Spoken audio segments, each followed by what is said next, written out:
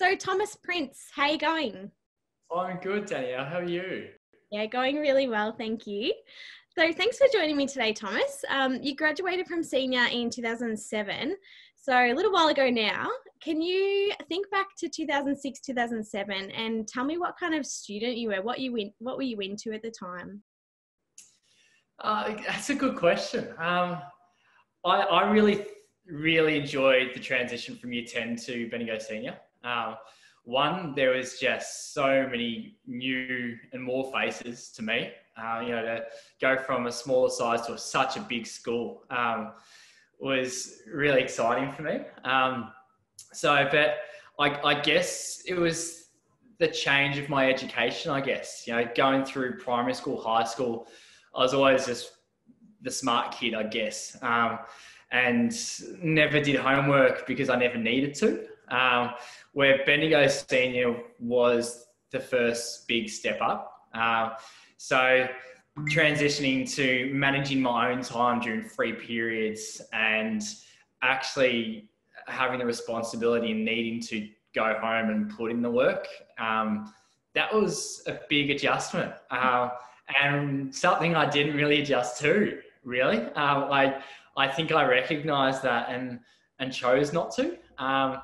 And was happy to go, listen, I want to focus on enjoying this time. You're still doing as well as I can. But when I'm looking at the kids around me who are stressing out, I just didn't really buy into that. So it was pretty different, Bendigo Senior. But I absolutely loved it. Yeah, and you're right. It's such an interesting step from high school, like your 7 to 10 school, to Bendigo Senior, and it's just like this big new world, and the independence and freedom. It's a bit to adjust to at the start. So Tom, a bit of a two-parter for you. When you were back at senior, did you know what you wanted to do in the future? And also, did you ever imagine that you would one day get into local politics as you are now? That's a good questions. My understanding as a kid, our family always encouraged that higher education. So there was always never a second thought about going to university. It was around the time that gap years were becoming a thing. But in my mind, it was, why? You're going straight on because you've got to be successful. So mine was a logical approach. Engineering, especially regionally, was lacking, and there wasn't much engineers up here. So there seemed to be a great opportunity for a job after university. And coupling with the idea that I've always been good at maths, good at science and things like that. And I did enjoy those things, but it was more of a logical choice that engineering was a safe and good decision, I guess. So I pursued that and got into engineering locally here. So that was cool. But yeah, if you said to me then, listen, your whole perspective on education and that whole process and pursuance of, I guess, a job versus something you're passionate about, if you threw that at me, I probably wouldn't have bought into it. But here I am 10 years later, running for local council. I mean, looking back, it is a logical thing. I've always been involved in the community. Even when I was at Bendigo Senior, involved in the different sports clubs, the youth groups, different things, helping people. But back then, it wasn't a realistic or even their logical career goal, I guess. Back then I wouldn't have taken a second thought. It's interesting the way things work out, for sure. And you mentioned then a few sort of community groups. Obviously, you're someone who's very, very passionate about Bendigo. What are some of the groups you've been involved with? What are some of the things that you've been up to since you graduated? Yeah, so since I've graduated, I went off to university. I was there for three and a half years, and decided that, I guess I wasn't passionate about what I was doing. And so it was probably good to take a break and just find what I cared about. And at that time, there was a gridiron club starting in Bendigo. And it's a pretty cool opportunity to be involved with a sporting club from the very beginning, and to put time and effort into growing that and supporting that.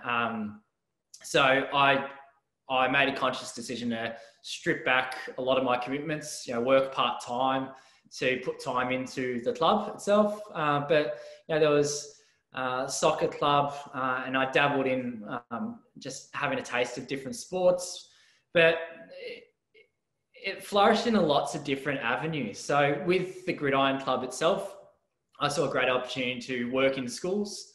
The sport itself promotes diversity in participation, whether you're a big, heavy burdened kid or the small little scrawny one. All of those physical attributes are really handy in this sport. So I see it as a great opportunity to get in the schools and talk about how everyone can be different, but everyone is really important in their own way. So we launched, I've been doing the schools program for, 6-7 years. But we've also done some time in the kids wards up the hospital, giving back, volunteering, and just trying to support those who need more help. So the Gridiron Club, I kind of discovered that it was the opening door for all these opportunities. So it was the first one, but it allowed me to do a lot more. But beyond that, I volunteered as a C&I dog trainer. So I did that for 2 dogs. That was maybe for 3 years. I've never had a dog in my life. So I thought it'd be a great opportunity to grow myself while giving back to someone. And also just educate the community about disability and how we can support those in different ways. So there's that. What else?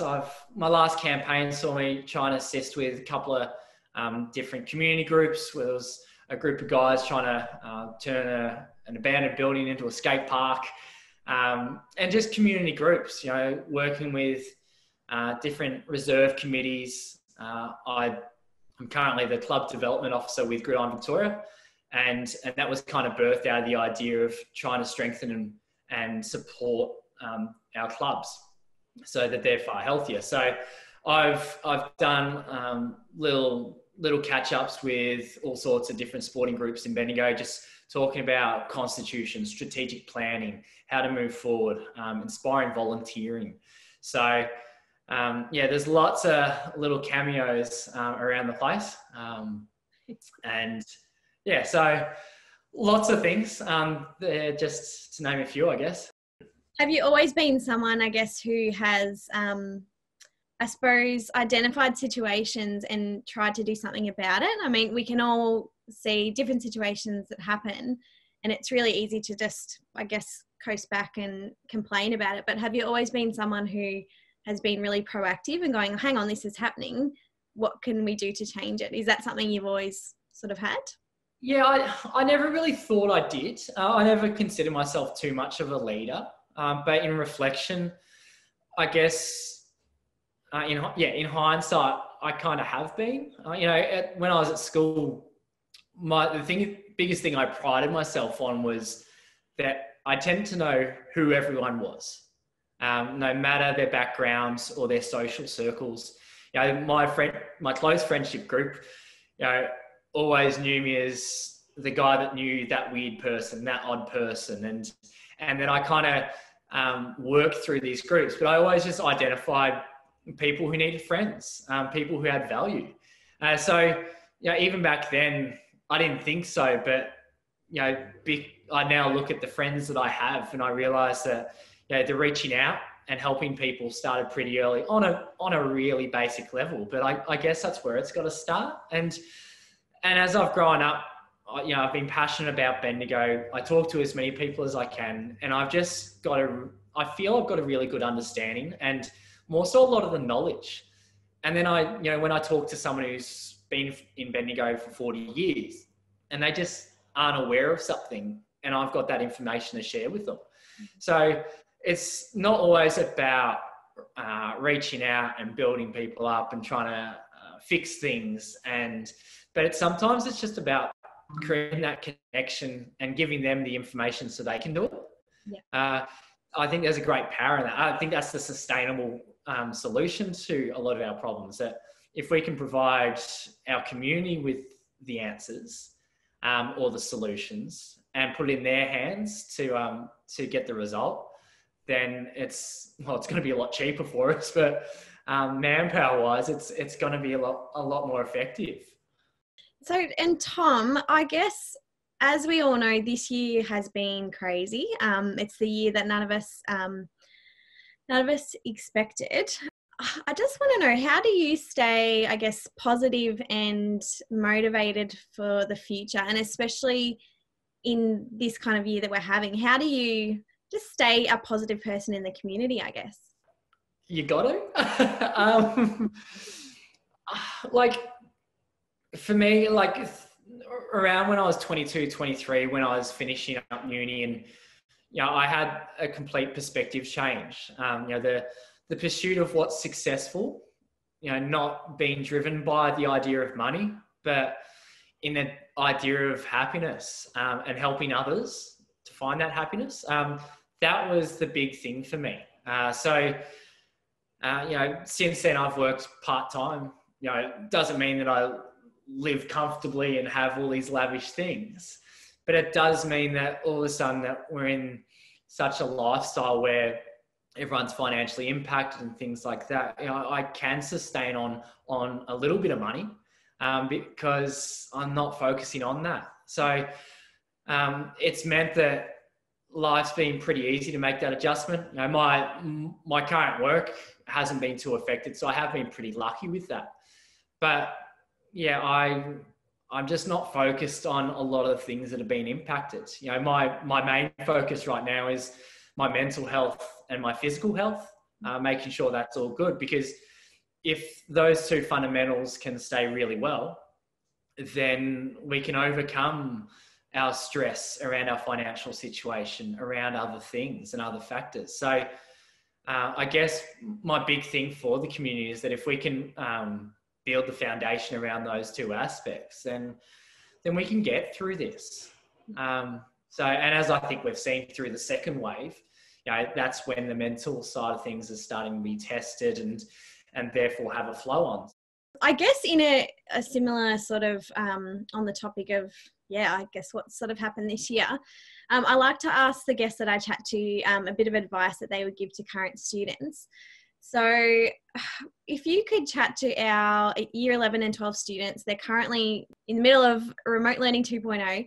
If you could give them some advice and just something to, I guess, give them a bit of hope, what kind of advice would you give them? Of course, study hard, work hard, and do the best you can. But just remember that at the end of this year, the world doesn't end. You don't have to have all the answers tomorrow. You don't have to know exactly what you're going to do when you grow up tomorrow. Focus on your health, your happiness, and find what you're really passionate about. And it may take you 4 years, 10 years, 20 years, but that pursuit is something that's really good. And I think a lot of us,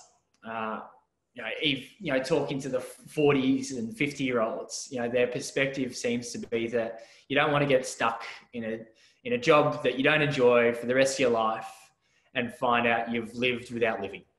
So if at the end of the year things don't turn out the way you want them to, that's okay, because there are great things around the corner. Awesome. That's great advice, Tom. Thank you so much for talking to me. Really looking forward to sharing your story. And yes, good luck with everything you do in the future. Thanks, Tom. Thanks for your time.